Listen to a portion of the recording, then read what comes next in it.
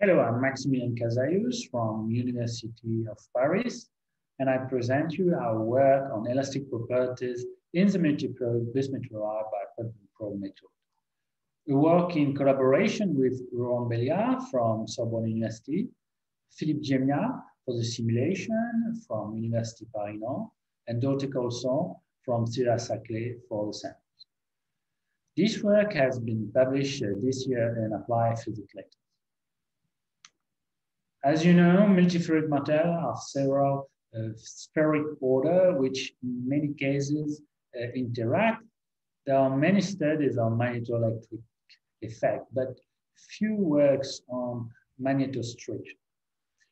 However, one knows the important effect of stresses on magnetic and ferroelectric processes in synthesis, for example. In order to control the effect of stresses in multiferroic materials, it's necessary to know its elastic properties through the elastic constant. We realized that apart from a few numerical words, the experimental words were counted on the finger of one hand. So in this study, we have worked on single crystal of one of the most known multiferroic bismuth fluoride. The single crystals are synthesized by a Fuchs method at Saclay by Dorothée Colson. Bismuth fluoride is ferroelectric below 1100 K with a huge polarization of 100 micron coulomb per centimeter square along the 111 direction of the pseudo-cubic structure. It presents also a high resistivity. BiFeO is also antiferromagnetic below 640 K, and due to the Jalovsky-Moria interaction, the spin forms a cycloid in the -1 to -1 plane. To determine the elastic constant of BiFeO, we have used a time-resolved acoustic technique, which has been developed in the 80s. This technique has really taken off with the development of high-performance pulse laser sources. And the acoustical pump and probe technique is an optical method that generates short acoustic pulses, which can be detected by time delay probing. And due to the large frequency bandwidth of the acoustic pulse, it is thus possible to study materials at a sub-micrometer scale. This time resolved measurements allow to measure sound velocity with an accuracy typically better than 5%, and thus to determine the related elastic properties. So acoustic measurements were performed using a standard stabilized Michelson interferometer sensitive to the perpendicular surface displacement. A 12 nanosecond maximum pump and probe time delay is achieved using a mobile reflector mounted on a translation stage. Both the pump and probe beams are focused with a microscope objective with a numeral aperture of 0.9 fixed on a piezoelectric stage. So this figure shows the propagation of the acoustic wave on the bismuth fluoride surface.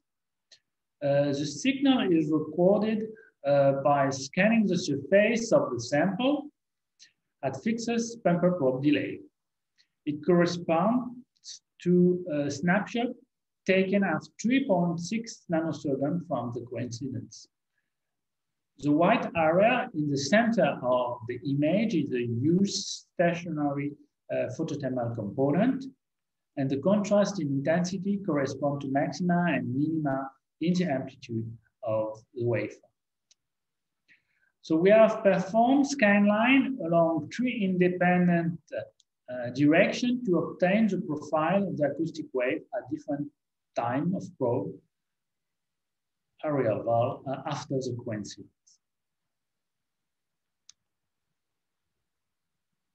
The next figure presents the relative phase change of the electromagnetic field of the probe along the scan direction 1 as a function of the probe position for several probe time delay.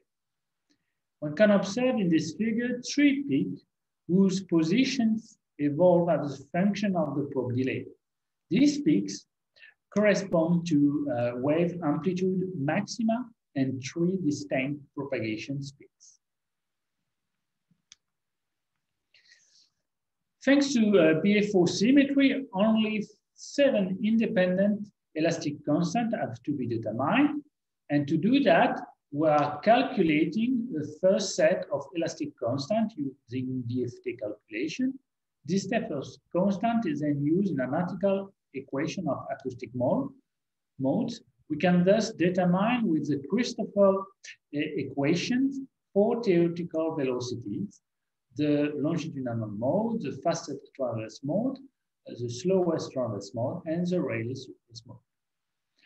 The values of the elastic constant are optimized by minimizing the difference between the experimental and theoretical velocities.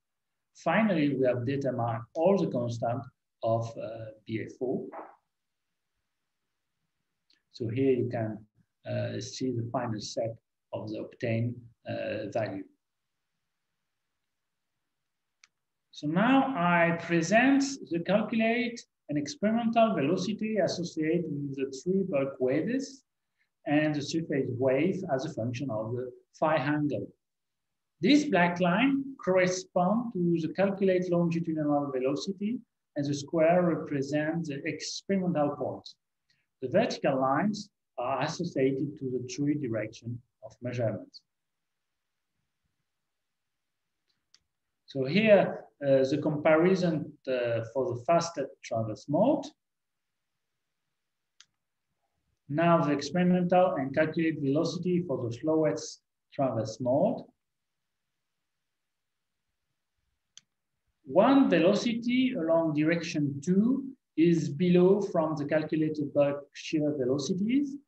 And to find an explanation for this apparent discrepancy, we have calculated with a homemade program the generalized Rayleigh surface wave for semi-infinite anisotropic elastic medium.